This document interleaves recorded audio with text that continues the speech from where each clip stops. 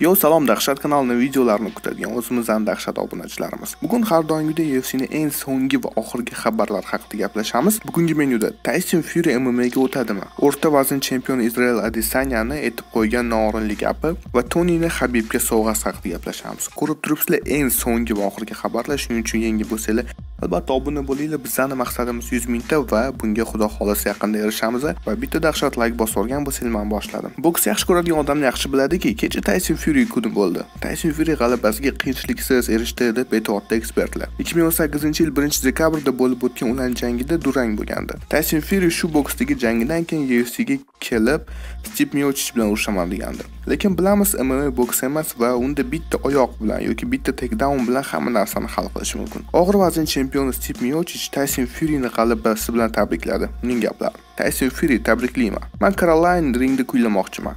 Ke bu ishni qilamiz deb yozib qoldirdi Steve Miocic. Bu jangga yana Nagano ham o'z fikrini bildiryapti. U hatto Fury bilan jangini posterini Instagramga joyladi. Ke bu narsani sodir qilamiz. Nagano Furyga qarshi deb yozib qoldirdi.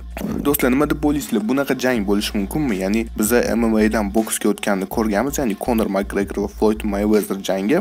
O'shanda ham bu jang umuman bo'lmaydi. Bu narsa faqat ertalarda bo'ladi deyishdi, lekin bu narsa sodir bo'ldi va Conor McGregor Floyd Mayweather jangi bo'lgandi. Va Tyson Fury rostdan ham UFC'ga tushib, Steve Miocic bilan urushishi mumkinmi? Va bunga sizlarning reaksiyalar qanaqa bo'lardi? Albatta hammalarning fikrlarini pastda o'qiyman. UFC'ning o'rta vazn chempioni Israel Adesanya o'zini Romero bilan press konferensiyasida tildan yeb qo'ydi. U 11-sentyabrda Amerikada ikkita egizak bino qulagani haqida gapirdi. U press konferensiyada raqibi Royalni shunaqangi kaltalab tashiymanki, u egizak binolar qulagani kabi quliydi deb aytib o'tdi. Tabiiyki bu ko'pgina amerikalik muxlislarning ko'ngliga tegdi. Israel darrov uzr so'radi. Men o'lgan odamlar haqida hech qachon hasad qilmaganman. Men 11-sentyabrdagi tragediyaga buni qaramoqchi emas edim. Men faqatgina hammasini ketma-ket gapirdim va meni og'zim miyamga qaraganda tez ishlab ketdi. Siz mikrofonga ko'p gapirsangiz, sizda ham xuddi shu narsa bo'lishi mumkin. Men xato qildim. Hammadan uzr so'rayman. Kelajakda men o'zimning so'zlarimga e'tibor berishga harakat qilaman deb aytib o'tdi Israel Adesanya.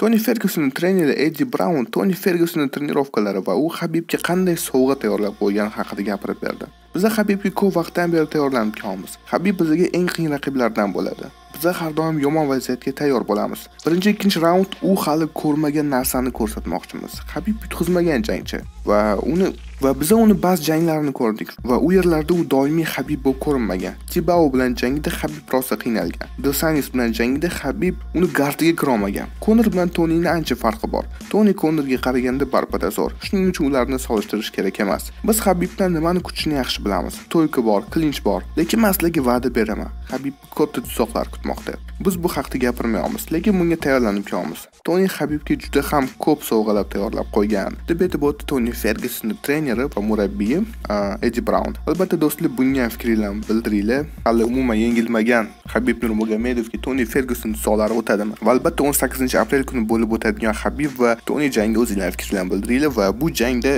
imkoniyatlar qanaqa? Misol uchun, mening fikrimcha imkoniyatlar 50-50. Sizlarning fikringiz-chi? Pastda hammalarnikini o'qiyman. E'tibor, prosmotr uchun Abdushistlar bilan dahshat kanali bo'ldi.